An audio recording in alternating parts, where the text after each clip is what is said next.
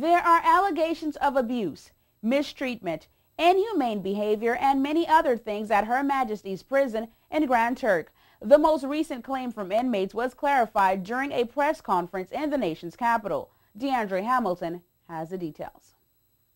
During the press conference at Her Majesty's prison, the Honorable Galmo Williams said rehabilitation of prisoners is a part of the plan to reduce the rate of recidivism or repeat offenders. We have a full-time teacher who was being hired to run that facility. The farm is up and running. We're adding more to that, growing fruits and vegetables. Also breeding pigs.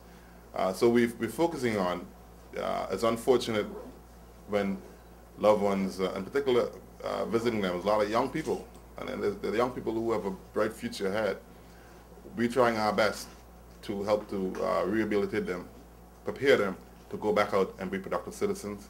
The woodwork shop is it's making. If you have a look at it, they're making some very good furnaces. We're adding to that so that they'll be more productive. So it is not only having suitable accommodation, enough accommodation, but also having a training facility that we can prepare them to be better men and women. The Premier agreed by explaining that classrooms and a resident nurse are being added because of the growing prison population. We're also pleased to say that there's a new facilities that is being built to house the resident nurse, to also a new classroom for prisoners. There's also new kitchen facilities that is under construction for prisoners, and there will be, once the kitchen facility is moved from where it's at, there will be additional cells, and we will be meeting with the finance team to see what are some of the requests that has been made, to see how we can accommodate it within our overall budget.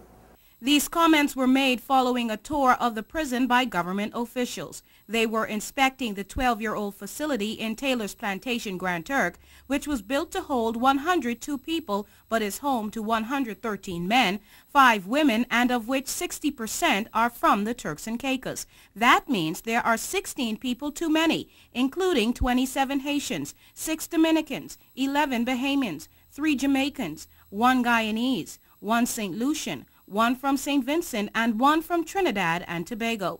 3 of the inmates are juveniles under 17 years old. We're growing very rapidly as a country.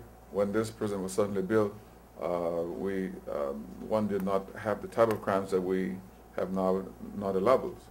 My government is committed to fighting crime in all its form. As you may know, we are building a major police headquarters in Providenciales and court facilities. In addition to that, some of the things that is of concern to us is the period of remand that some prisoners are having without a trial. In fact, I spoke to a young man who's been remanded for 14 months without a trial. Obviously, these things are unacceptable in a modern democracy.